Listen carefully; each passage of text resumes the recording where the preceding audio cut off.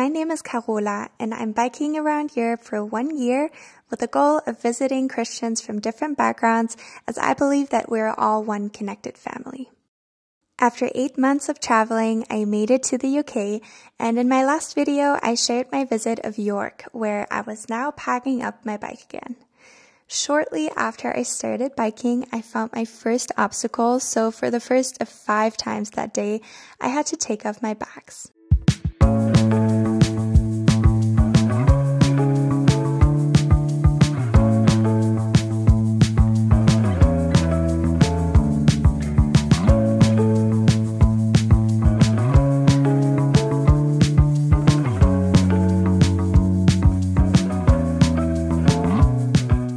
As you can see, the path wasn't ideal for biking, so it's no surprise that my wheels made a weird sound, and one lesson I learned is never to ignore a weird sound. So I used this yogurt spoon to get rid of some mud, and it actually worked, which I'm not gonna lie, felt really good.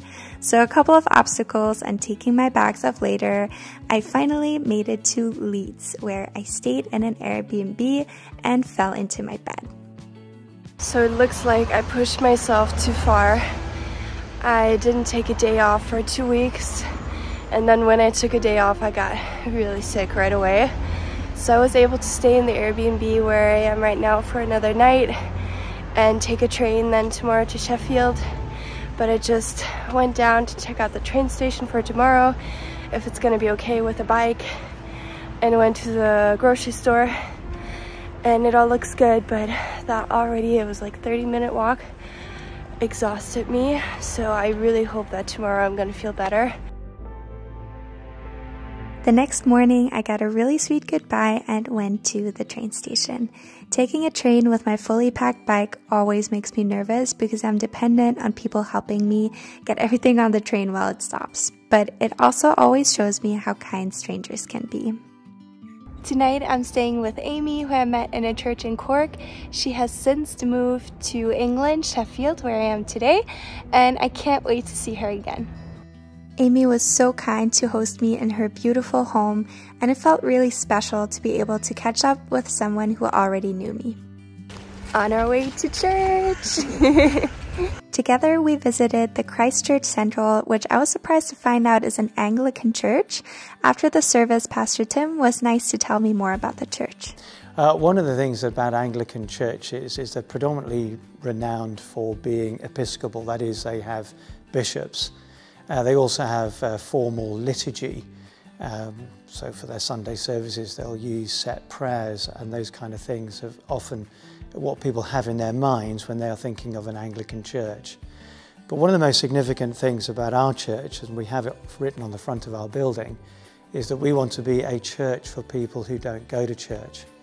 And that's very much at the very heart, or one of the most significant things at the heart of being an Anglican. But what it means, it goes back to one of the founders of the Church of England, Anglicanism, a guy called Thomas Cranmer, who was the Archbishop of Canterbury. And he had a passion and a heart back in the 16th century that the people of this country came to know Jesus and were able to pray to the Lord and understand the gospel in their own language, rather than in Latin, which is what most churches did back in those days. After the service, Amy made some very tasty food, and I got to meet more people from the church, share some of my stories from the trip, as well as getting to know them more. And honestly, it's moments like this that make me remember why I'm doing all of this. Even with the bad weather, feeling sick, and so often being frustrated with the challenges that this project brings, I get to meet Christians in so many different places, and there's always this instant connection.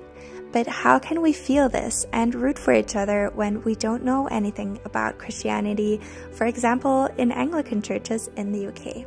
I believe it's really important to pray for each other, so I asked Pastor Tim how we can pray for Christchurch Central.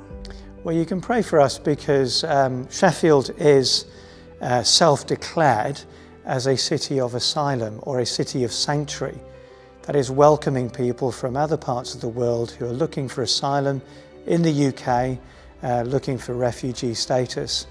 And here in Sheffield City Centre, in our church, We've got people from all around the world who've come to join us. And if you're going to pray anything for us, pray that we are a loving, kind, welcoming, gracious family to people who've been displaced so far away from their own countries, from their culture, from their own families, that we would be family to them. Please don't forget to subscribe to my channel, to follow my journey, and as always, I'm really grateful if you could like this video and let me know in the comments what you think of it. I publish videos every Thursday, so I will see you next Thursday.